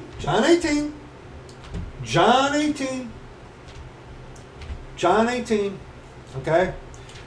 Son of David, when it comes to the Lord Jesus Christ, is a reference onto his kingship. John 18, 33 and 37. Then Pilate entered into the judgment hall again, and called Jesus, and said unto him, Art thou the King of the Jews? Jesus answered him, Sayest thou this thing of thyself, or did others tell it thee of me? Pilate answered, Am I a Jew? Thine own nation and the chief priests have delivered thee unto me. What hast thou done? Jesus answered, My kingdom is not of this world. If my kingdom were of this world, then would my servants fight, that I should not be delivered to the Jews. But now is my kingdom not from thence. Pilate therefore said unto him, Art thou the king of the king? Art thou a king then? Jesus answered, Thou sayest that I am a king. To this end was I born. And for this cause came I into the world, that I should bear witness unto the truth. Everyone that is of the truth heareth my voice. Where are we reading to here? Right there, verse 37. King. So son of David, when you see a reference to Jesus as son of David, it's a reference onto his kingship. And of course, man, what do they do? John 19, 14 and 15. And it was the preparation of the Passover, and about the 6th hour, and the 6th, and he saith unto the Jews, Behold your king. But they cried out, Away with him, crucify him. Pilate saith unto them, Shall I crucify your king? The chief priests answered, We have no king but Caesar. And it's interesting, I think I began to say this but didn't finish it. Easter is a scriptural word. Easter, Astarte, is a pagan holiday. And the Bibles that come from Rome try to tell you that it's Passover. But when you look at that text, the Passover sacrifice already happened. It was the days of unleavened bread. So it wasn't Passover. Okay? It wasn't. The Passover sacrifice had already happened. Okay? Then the days of unleavened bread. Okay? So Easter is a reference onto the pagan holiday, which is in the scriptures. But yet the Bibles that come from Rome take it out and try to say it's Passover. Go figure that out. Okay? Go figure that out. Son of Man. Another one. Jesus is the Son of Man. Jesus Christ is come in the flesh. Okay? Son of Man. Romans chapter 8. And this is why, with confidence and assurance of the scriptures, when you get one of these King James Bible believing Christians who come at you, when you tell them the truth that the flesh of Jesus Christ was sinful, but Jesus himself never sinned. Hence, okay, little twit, moron. Hence, because he never sinned, that sinful flesh was sanctified by God keeping the law. Okay, that's how that works. But Romans 8, verses 1 to verse 4. And judge not will be in there in the description box for any of you idiots who want to jump on that bandwagon again. Okay? Go ahead. Just keep reposting the same video over and over and over again, refuting your nonsense. Okay? All right? Jesus Christ is come in the flesh. Flesh did not become God. God became flesh. Okay? God manifest in flesh. Flesh did not become God, you devils. Okay? Get that through your head. Do you some good. There is Romans 8, verses 1 on verse 4. There is therefore now no condemnation to them which are in Christ Jesus, who walk not after the flesh, but after the Spirit. For the law of the Spirit of life, and that's capital S, in Christ Jesus hath made me free from the law of sin and death. For what the law could not do, and that it was weak through the flesh, God sending his own Son in the likeness of sinful flesh, and for sin condemned sin in the flesh, that the righteousness of the law might be fulfilled in us, who walk not after the flesh, but after the Spirit. And Galatians chapter 4. Galatians chapter 4, verses 1 on to verse 5. Galatians chapter 4, verses 1 on to verse 5. Now I say that the heir, as long as he is a child, differeth nothing from a servant, though he be Lord of all, but is under tutors and governors until the time appointed of the Father. Even so we, when we were children, were in bondage under the elements of the world.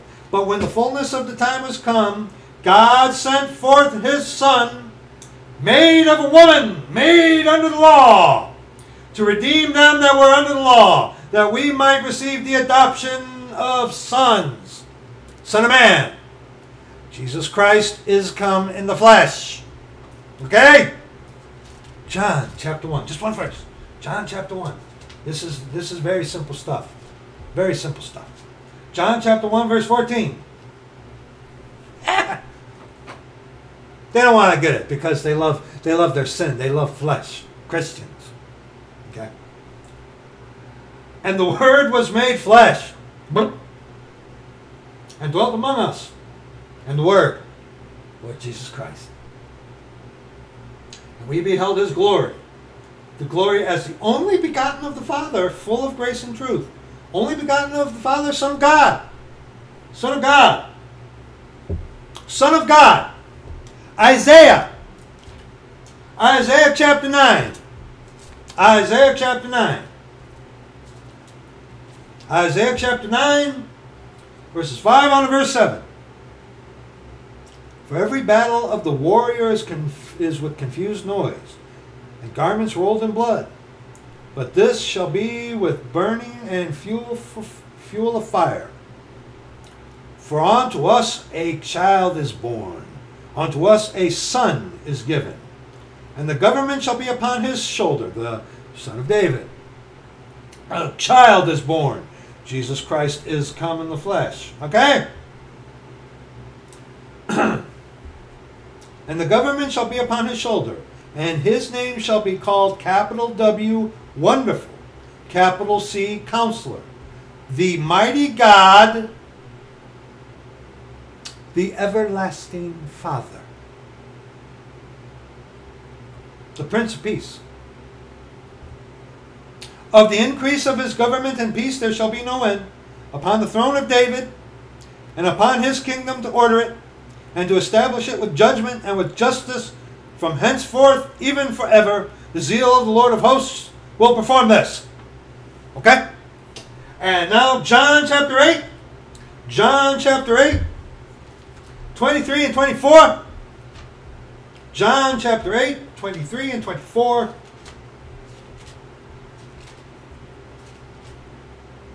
And he said unto them, Ye are from beneath, I am from above.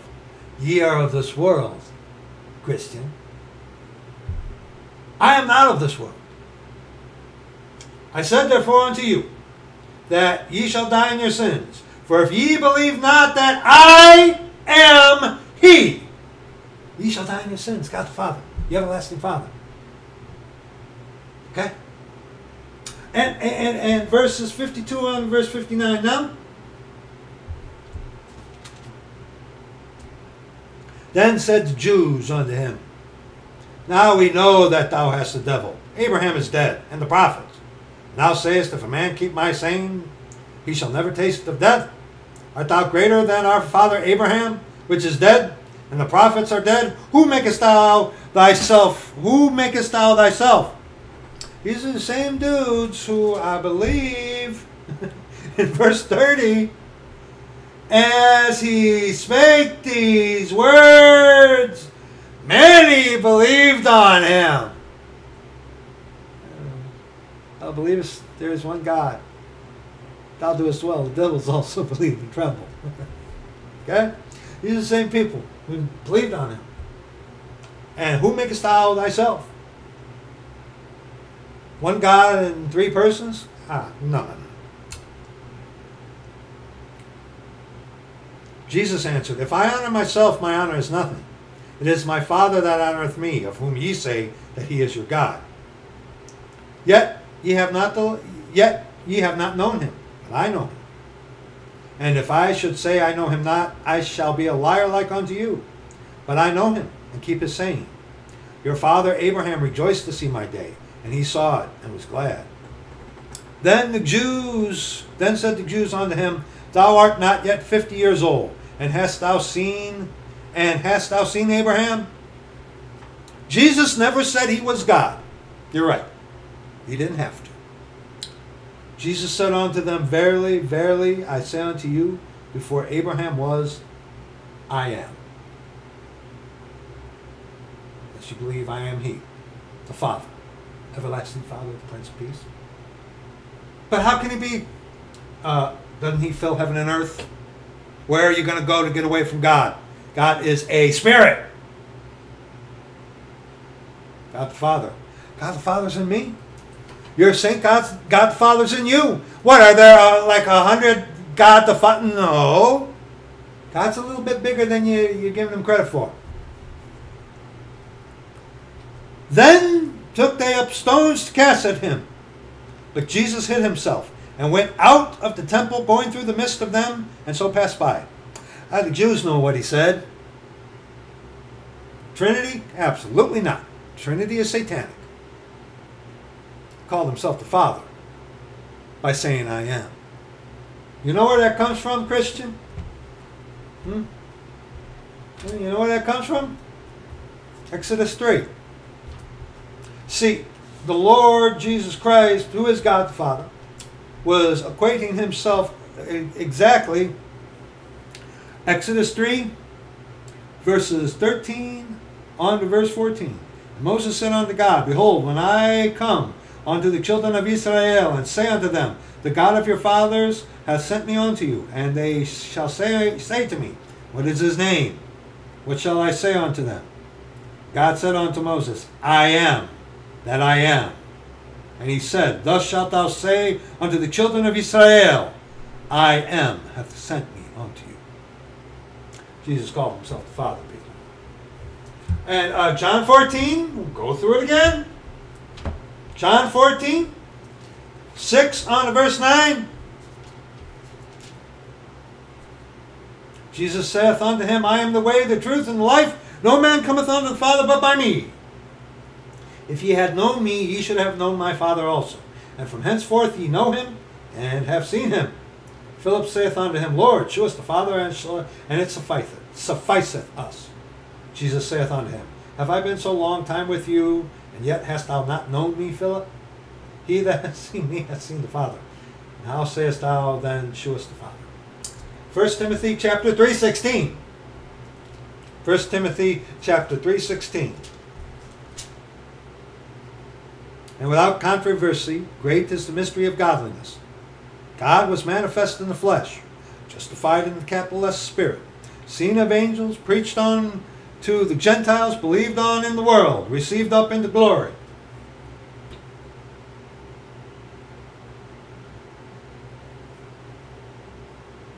See, we have 365 days to shew the Lord's death till he comes. Okay? Like I said, I do believe that Rome does have the actual chronological date. I do believe that. I really do. I think they... If anyone would know! Okay? Alright? But now go to Matthew chapter 26. Okay, now we're shifting back. Okay? I was going to make 2 videos, but you know what? I don't want to make 2 videos. And you know, the time allots and it kind of works, so great. Okay? And besides, the Lord, you know, I'm doing a second video anyway, so. Anyway, Matthew 26. 26 on to 28. Okay? All right. And as they were eating, Jesus took bread and blessed it and brake it and gave it to the disciples and said, Take, eat, this is my body. And he took the cup and gave thanks and gave it to them, saying, Drink ye all of it, for this is my blood of the New Testament, which is shed for many for the remission of sins. And, okay, Catholic, shut up. Okay, he is not talking about going and, you know, the mass nonsense, okay? Here's your problem, Catholic. Here's your problem. I'm going to quote your boy. Quote from Ignatius de Loyola. Here's your problem, Catholic. Putting quotes from Ignatius de Loyola, the founder of the Jesuit order. The Jesuit order controls Catholicism. Today, Catholicism is Jesuitism. Pope Francis is a Jesuit subservient unto Arturo Sosa, the head of the Jesuit order. Arturo Sosa is the most powerful man on earth. Okay, he controls nations. Okay, here's a quote. Putting aside all private judgment, we should always be ready to accept this principle. I will believe that the white I see is black if the hierarchical church so defines it. That's your problem, Catholic. You are taught this precept, which is of the Jesuit order, from Ignatius de Loyola himself. Putting aside all private judgment, you have no mind of your own. You're told what to think. We should always be ready to accept this principle. I will believe that the white I see is black if the hierarchical church so defines it.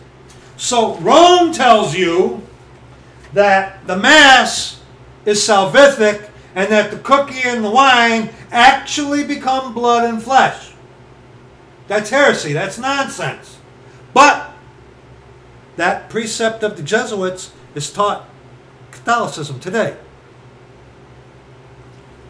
Church tells you to jump, you're going to say, how high? The church says, got to do this, you're going to do it.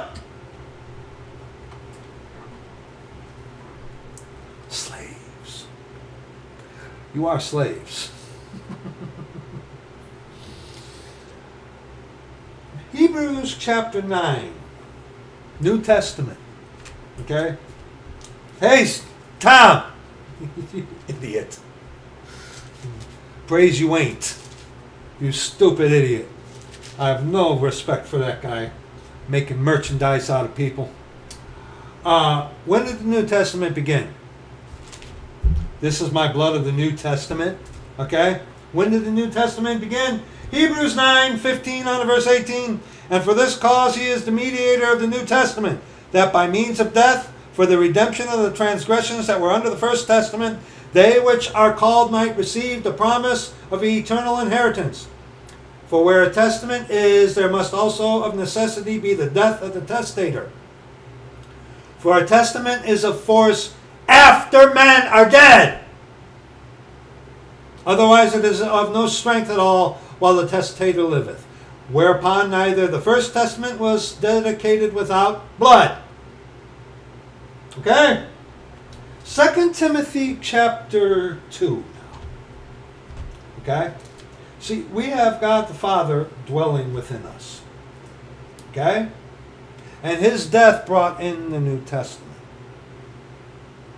Alright? Alright? And since we have God the Father living in us, 2 Timothy chapter 2, verses 11 on to verse 15, it is a faithful saying, for if we be dead with him, we shall also live with him. Dead, die, death. Good Friday. We are to die to ourselves daily. You have 365 days a year to shew the Lord's death till he come. Why are you doing it only around this? Why the big to-do around this paganism? A start date.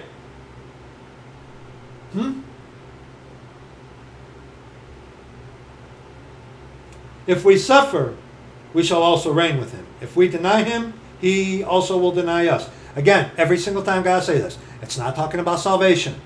Not talking about salvation. If you come to him the way of the cross, he saves you. You are once saved, always saved, sealed into the day of redemption, eternally secure in this dispensation. You can lose a lot of other things. You can't lose what isn't yours. Okay? If we believe not, yet he abideth faithful. He cannot deny himself.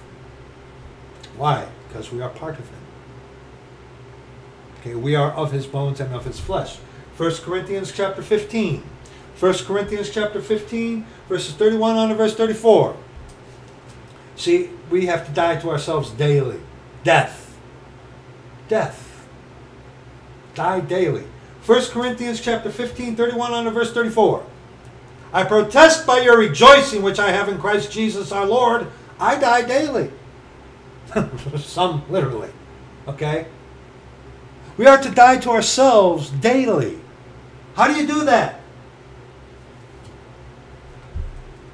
Satan, watch this. Let me show you the world in a moment of time as you flip up and flip up and it's like, oh wow! Let me show you the world in a moment of time. Looking for a certain documentary. This happened the other day. Looking for a certain documentary on YouTube, and we were looking at it, and we kept getting distracted by the other videos, and we're like, oh, what is that? Oh, what is that? It's like, what? Wait. We're looking for something specific, and here he is. Okay? All right? Die to ourselves daily. Die to the world. Die to ourself. That we are good. That we are our own gods. But yeah, all things are lawful for us. You're right. Can't dispute that, won't dispute that. But see, you got to make the right decisions. If after the manner of men I have fought with beasts at Ephesus, what advantageth it me if the dead rise not? Let us eat and drink, for tomorrow we die. Be not deceived. Evil communications corrupt good manners. Awake to righteousness and sin not. For some have not the knowledge of God. I speak this to your shame. See, Paul talked about sinless perfection. Okay, genius. Explain to me Romans 7. That's before he was saved. No, it wasn't. No, it wasn't. Sinless perfection. Even sleazy believers can dismantle you guys really easy. That's sad, because sleazy believers are devils, but they can dismantle the sinless perfection argument. I've seen them do it on YouTube video.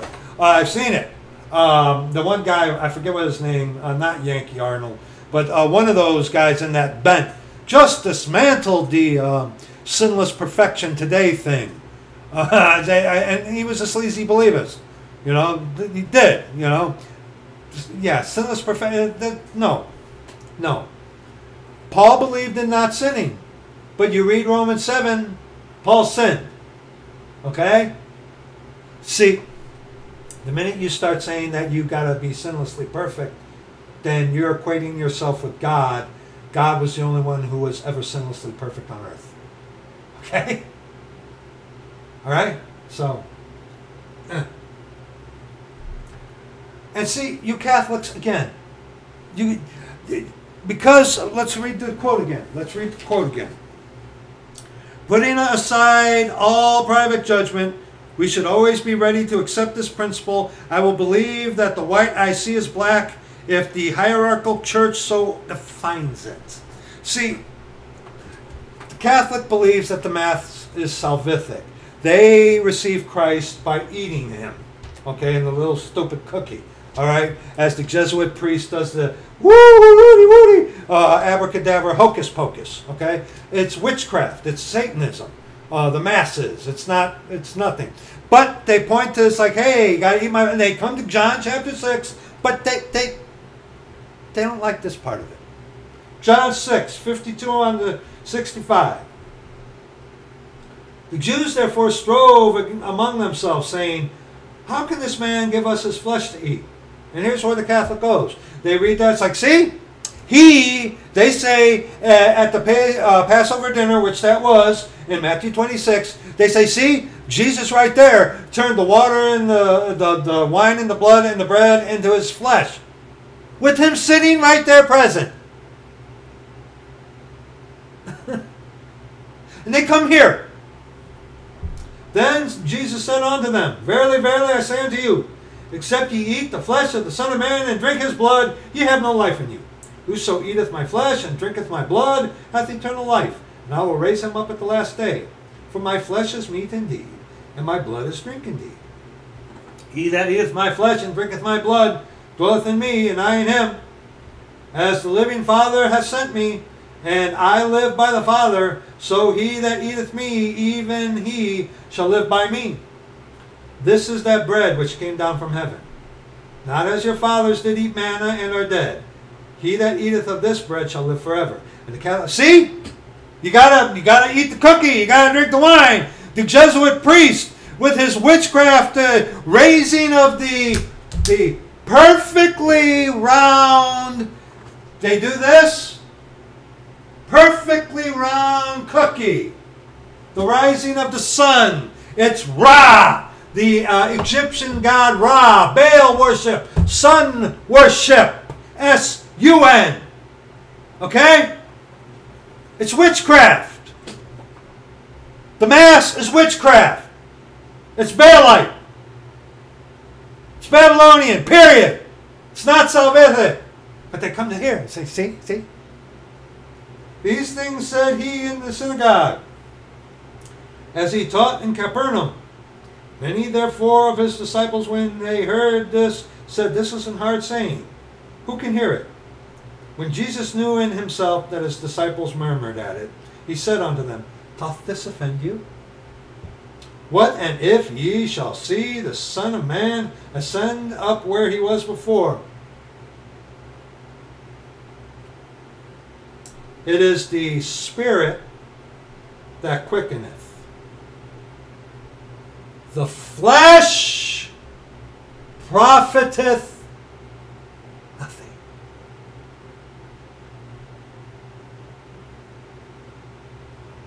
And the reason why the flesh of the Lord Jesus Christ was sanctified on the cross is because he kept the law perfectly and never sinned. Even though the flesh itself was sinful, he kept the law perfectly. He never had to offer a sacrifice or anything. Did he? No. It is the Spirit that quickeneth, the flesh profiteth nothing. The words that I speak unto you, they are spirit and they are life. He wasn't talking literal. Okay? All right, what's the word I'm looking for? He was just, it was like not metaphorical, but it was just, he wasn't speaking literal. Okay? He wasn't. John 6, verses 53 on to verse 58 does not mean that the Jesuit priest can turn a cookie into flesh and wine into blood and that's... No. No. Because of verse 63, the flesh profiteth nothing. The words that I speak unto you, they are spirit. They are life. Okay? But there are some of you that believe not. For Jesus knew from the beginning who they were that believed not, and who should betray him. And he said, Therefore said I unto you, that no man can come unto me except it were given unto him of my Father. And it's available to anyone today. Wear the cross. But see, it's not by coercion. You got to make the right choice. And 2 Peter chapter 1, and see this thing about what Rome does to you guys, you Catholics, with your eating the cookie. 2 Peter 1, 20 on to verse 21. Knowing this verse, that no prophecy of the Scripture is of any private interpretation, for the prophecy came not in old time by the will of man, but holy men of God spake as they were moved by the Holy Ghost. Private interpretation. You're supposed to believe that the black is white and the white is black because Rome says so. You poor Catholic. You poor Catholic. 1 Corinthians 11, then we'll be done. 1 Corinthians 11. You have 365 days. Why this week? Its roots in paganism. That's why. And I believe that that man of sin, son of perdition, is going to use these two big holidays. There you go, brother. These big holidays. Well, that's what Christianity has been done. That's what these guys with the December 25th Mass thing do. They tried to tell you that Christ's Mass is a holy day. It's a holiday. Holy days are scriptural. Holidays are of man.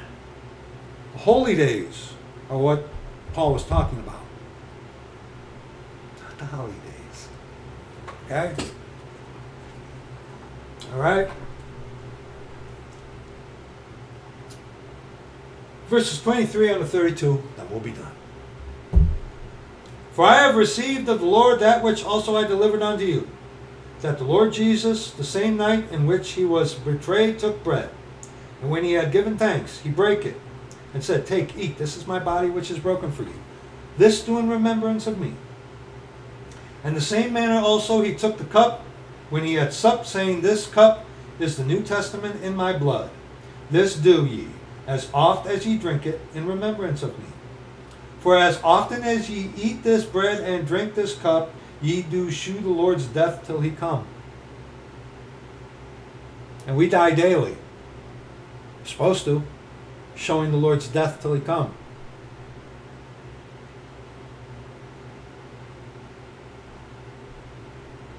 Like I said, scripturally, to commemorate the death, burial, and resurrection, yeah, but it's a daily thing. Why are you Christians in this week, in this weekend, so focused on that when you should have that in you every day? Huh? Why are you relegating it just to these days? Where is it in your daily walk with Him? Huh? Where is it? Huh? Dying daily. Where is it? Where is the remembrance of His death, burial, and resurrection in your daily life? Then again, as I know for fact, a majority of you Christians, you don't really believe in the resurrection anyway, do you? Oh, yes, I do. You know you're supposed to say that. We've talked with you. We've cornered you before. Oh, yes, we have. We have. Yes, we have. And you're lying like a rug. You hoist the colors high, as it were. Shoot yourselves in the foot. You don't believe in the resurrection. But that's what a Christian is supposed to do. Where is His daily death in your life? Oh, I'm being too extreme, huh?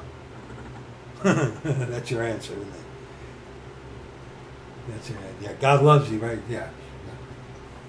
Wherefore, whosoever shall eat this bread and drink this cup of the Lord unworthily shall be guilty of the body and blood of the Lord. But let a man examine himself. And so let him eat of that bread and drink of that cup.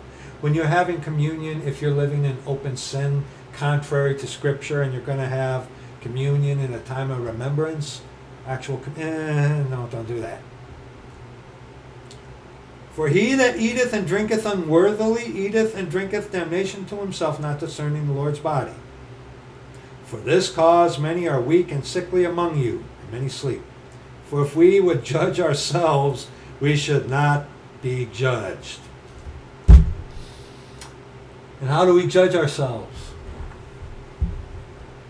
Here a little, there a little, line upon line, precept upon precept.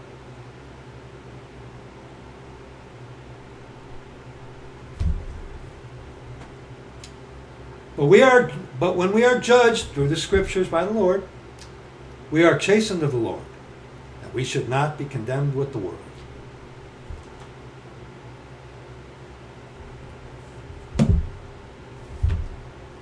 Good Friday. Rome would know. Rome would know. I believe that. But Good Friday. Why do you not have the remembrance of His death, burial, and resurrection in your daily life? Why relegate it to this and then go on your merry way? Huh? Why?